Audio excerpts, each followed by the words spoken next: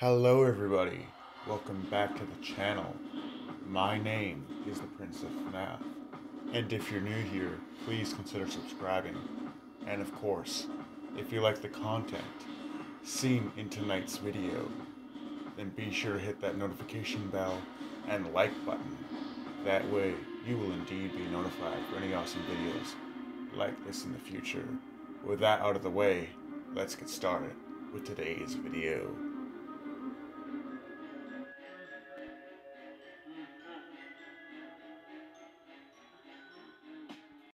Alright, so here we have Alita in her Funko Pop box.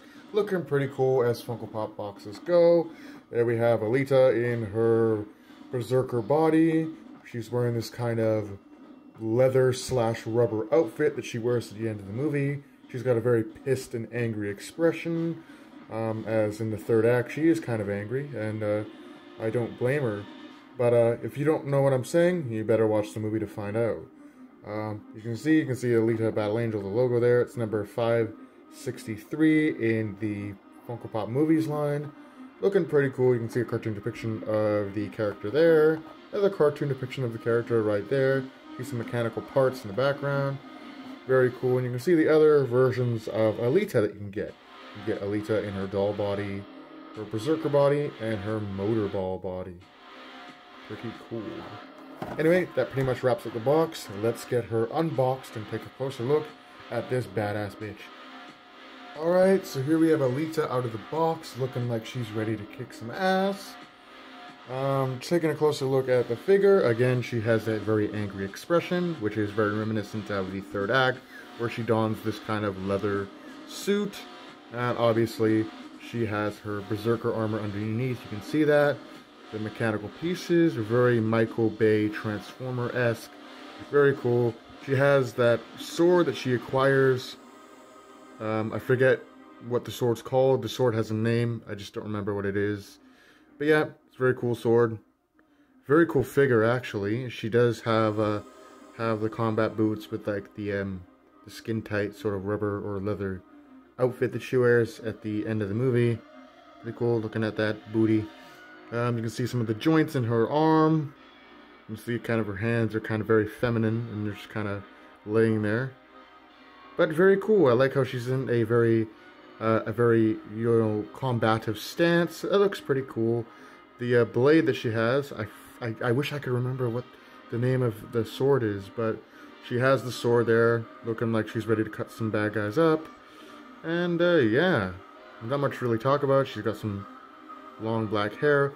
Although, I wish they would have taken the effort to make her eyes bigger, because, I mean, she has some pretty big eyes in the movie, so, I mean, hey, it is what it is. It doesn't look too bad. I just wish that the eyes could be a little bit bigger, and they could have done some more detail on, like, her berserker body, which you can see underneath this latex or rubber outfit that she appears to be wearing. Again, nice combative stance. The hair is nicely detailed. Although there appears to be some paint smudges on my... I don't know what that is. It looks weird. You can see that in the corner there. But, yeah. Pretty good for anime Funko Pops.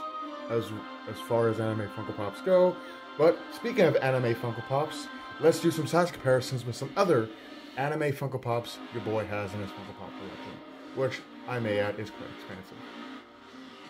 Alright, so here we have Alita in her berserker body, looking pretty cool, next to Asuka from Evangelion Genesis in her pilot suit. And as you can see, I've noticed this is quite interesting, but Asuka is quite a bit bigger than Alita.